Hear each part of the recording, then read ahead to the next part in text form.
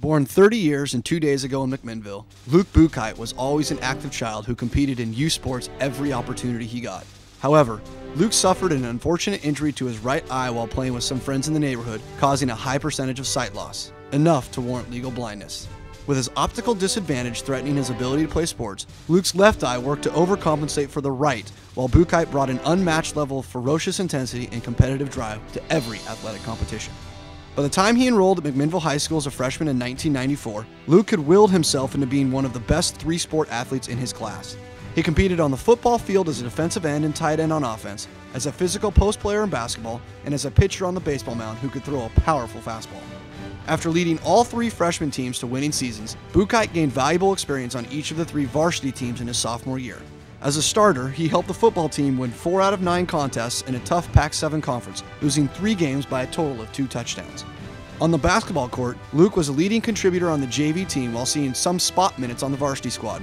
The Bears had a rough season, but the involvement that Buchheit had with his older teammates allowed him to evolve his toughness and skills into a physically bruising rebounder and defender. In baseball, he continued to develop his arm as a lead pitcher on the JV squad while participating on the varsity team in a relief role. As a junior and team captain, Luke's large frame and tenaciously aggressive playing style allowed him to become one of the best football players in the state. Probably the biggest thing about Luke was just his leadership by example. He definitely got after it. Every day in practice was a battle with Luke. And you know, in football, if you're the guy on the other side of the ball in practice, there was no plays off. Luke was going to go 100%. And he also expected that from everybody else, and whether it was coaches or players, he definitely raised the level for everyone. He was just outstanding. He loved to practice, okay, which was kind of unusual. He seemed like he was always the first person on the field and the last one to leave. And he's tough. He's kind of from that old time segment a little bit, you know, not saying that you have to play hurt, but it was going to take a lot for him to miss a play. He achieved all-league first-team status while leading the Grizzlies to their first winning season in several years. During basketball practice, Buchheit took an accidental elbow to his right eye, jarring some scar tissue and forcing him to sport an all-new look for protective purposes. The goggles didn't just serve as an insurance policy, they also added to the persona of Luke Buchheit. He was a blue-collar worker with an old-fashioned game now complete with a retro styling. Any adversity or jeering that Luke endured because of them only refueled his competitive fire, taking his game to a whole new level. You know, he chipped his tooth, he hit his eye, he had jammed fingers, and he just came to practice one day and he had a brand new haircut, he had the goggles on, he had missing teeth, he had cotton ball stuck up his nose, and I think he was at his happiest at that moment. It was kind of like the Green Bay Packer look of the old. He loved to look beat up and just get after it. And so where a lot of guys would have been sitting on the sideline because they had a scratch, Luke wanted more. He's kind of a throwback. He's old school. You don't see too many of him anymore. And coaches really admire and like people like Luke in their program and on their teams. Three-sport athlete, you don't see that a lot. Three-sport athlete that excelled in all 3 sports. He helped the Bears win 22 out of their 27 games and claim the Pac-7 League Championship. The Grizzlies went 1 up and 2 down at the state tournament to cap off a great bounce-back season. Even though the baseball team struggled to find wins, Luke was finding his niche as a great fastball pitcher, earning an all-league second-team selection as the team's captain to end an excellent junior year. Returning as the football team's captain in his senior season, Luke led the Bears to 4 wins out of 9 tries, with 3 losses coming by less than a touchdown, 2 in overtime. The Grizzlies battled like warriors in a strong league, while Buchheit earned another all-league first-team selection along with all-state honorable mention honors. He was chosen to play in the All-State Senior All-Star Bowl, where Luke scored the first touchdown of the game to end his high school gridiron career on a high note. He was, I think, an outstanding blocker first.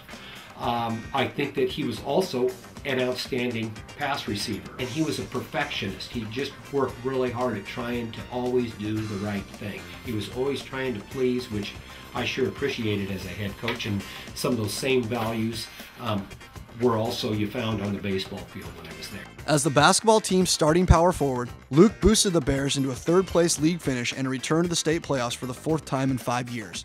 For his best season yet, Buchheit was awarded with an all-league third-team selection and is the team's most inspirational player. Luke was one of our silent leaders. He'd speak up when it needed to be, something needed to be said, but he primarily led by example, and all of us appreciated the fact that never during one day did we have to ask him to provide an effort for us. You know, he was self-motivated, played very, very hard. Perhaps Luke shined brightest on the baseball diamond that spring, throwing a no-hitter on his way to an all-league first-team and all-state honorable mention selection. The team captain also claimed the team's most inspirational and most valuable awards to cap off a commendable high school career. His final game that season, late game, he pitched a no-hitter against Dallas. I don't know if it was a perfect game or not, I can't recall, but he always had good control, always played with a lot of excitement, enthusiasm, and passion. Before graduating from MHS as a member of the Honor Roll and National Honor Society, Luke would be recognized as the school's most outstanding three-sport athlete, the Oral Robbins Outstanding Male Athlete of the Year, and with the Oregon Scholar Athlete Award.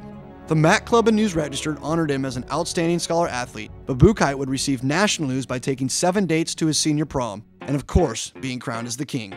What started as a nice guy doing a considerate act quickly spiraled into a media frenzy, including appearances on radio and TV, such as The Today Show and Late Night with David Letterman.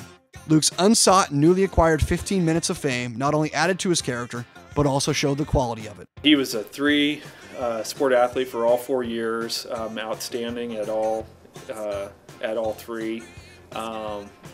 He could have swam, he would have excelled track. He was just a gifted athlete. But his biggest strength was his commitment and work ethic, and just, he gave you everything he had. And so, you don't get too many kids like that where you can count on it day to day, week to week, sport to sport, and for all 4 years. In the fall of 1998, Buchheit decided to stay local by enrolling at Linfield College to study education while playing football and baseball for the Wildcats.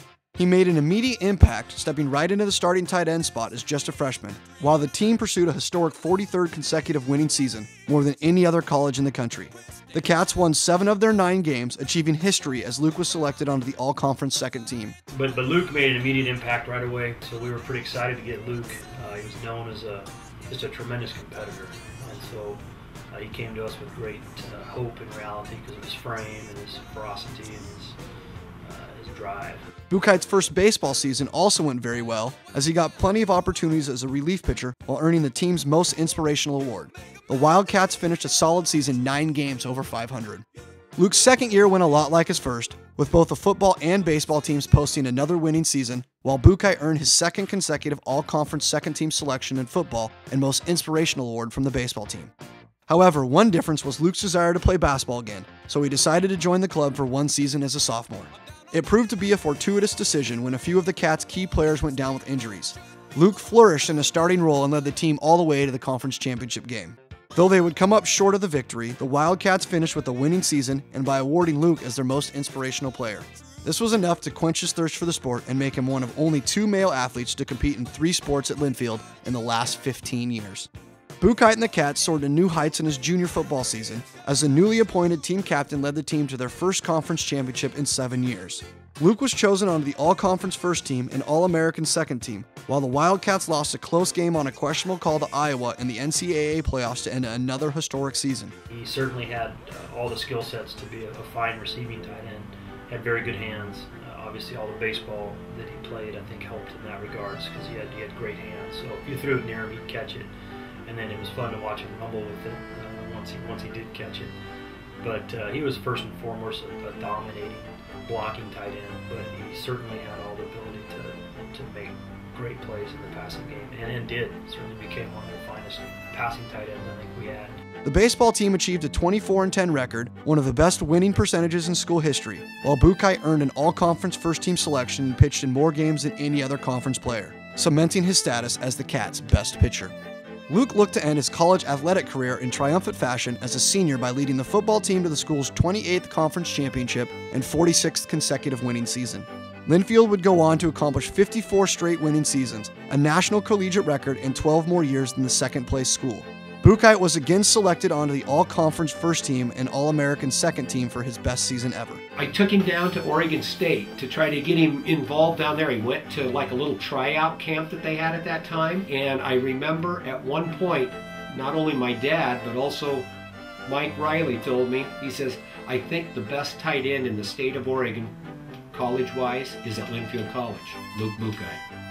In his final baseball season, the Wildcats achieved a 24-win and 16-loss season, regardless of a tough schedule with over half their games on the road.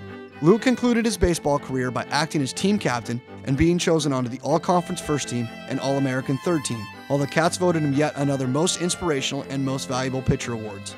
Buchheit is currently a part of 6 top 10 Linfield records for baseball, including career groundouts, total strikeouts, and he is still the school's all-time leader in saves. He was a very big pitcher in terms of his presence on the mound was big. He scowled. He was a mean-looking presence on the mound, and I know hitters were very fearful when Luke came in because of the sidearm delivery, because of his countenance, because of his size, and when you throw hard and he had good velocity with great movement, but from the sidearm delivery it would come at guys' heads, and you know, so he was very intimidating from that standpoint. And he had a tremendous role coming in and really winning many games for our baseball team. Before graduating from Linfield with an education degree in 2002, Luke was honored as the school's most outstanding senior in education and as the Male Athlete of the Year. He was presented with the first Vern Marshall Tenacity Award to close out his athletic achievements, making some journalists wonder what he could have done with 2 good eyes. After spending 1 season as assistant baseball coach for Linfield, Buchheit was given the opportunity to be the head football coach at Regis High School in Stayton. He garnered quick recognition as a tremendous up-and-coming coach while the team took on his personality, never giving up on any play no matter what the situation. It was this style of play that put Regis in the state championship game and Buchheit's name back in the newspapers. Though the Rams came up shy of the championship, that season marked a beautiful start to his coaching career. Luke has never looked for the spotlight, but with a fierce passion for everything that he does, the spotlight has a tendency to find him. I think we're just really fortunate. We had him as a student athlete for 4 years, but now he's bringing back all those qualities and instilling them into our current student athletes. You walk into his weight room, it's probably the most active PE classroom I've seen. I mean, he runs it like he's a drill sergeant for the Marines. He's got everything timed down to the minute. He's got every drill broken out, and he's got kids moving. And so, you know, the way he's teaching and coaching is exactly the way he competed in athletics. He puts everything into it. You know, his work ethic is incredible, and just the impact he's having on our kids is something we don't take for granted. Today, since he serves as Mac High's strength and conditioning teacher while coaching football and baseball, McMinnville will have a front row seat for more bright moments to come from Luke Buchheit.